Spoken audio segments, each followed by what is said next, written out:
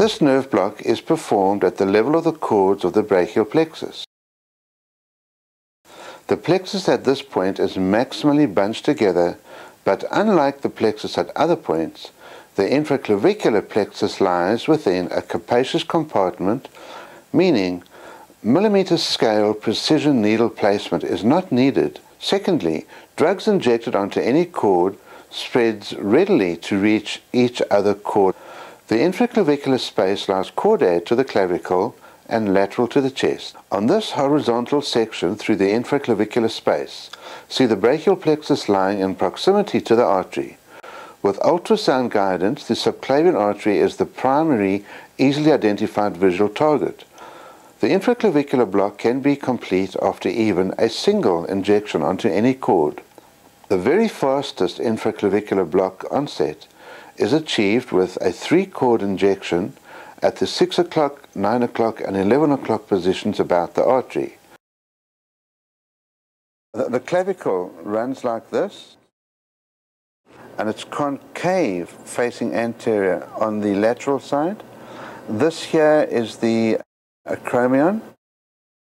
The ball of the humerus sits like this, and the coracoid process is going to sit just there.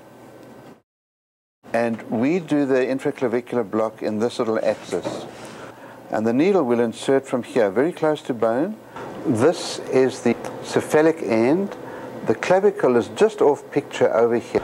This deep darkness here is the subscapular muscle. Over here will be the subclavian vein, but our main structure we're looking at is the subclavian artery.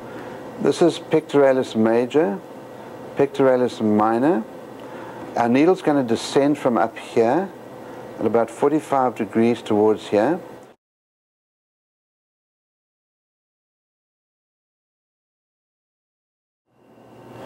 Now I rock the needle, it helps me see the needle. If they're a little bit steeper, and I'm pushing in here to 9 o'clock, we're going through lateral cord. I'm looking for posterior cord.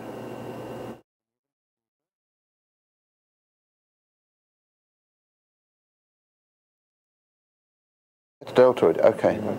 You want to switch off nerve stimulator. So where the tip of that needle is now, I'm touching the posterior cord. I'm going to now advance the needle to 6 o'clock, just under the artery. See the hand supinate, indicating medial cord stimulation. See the brachioradialis muscle twitch, indicating posterior cord stimulation.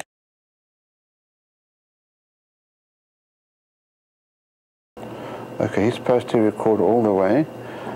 I'm now going to come back and find the lateral cord, and there's my biceps twitch.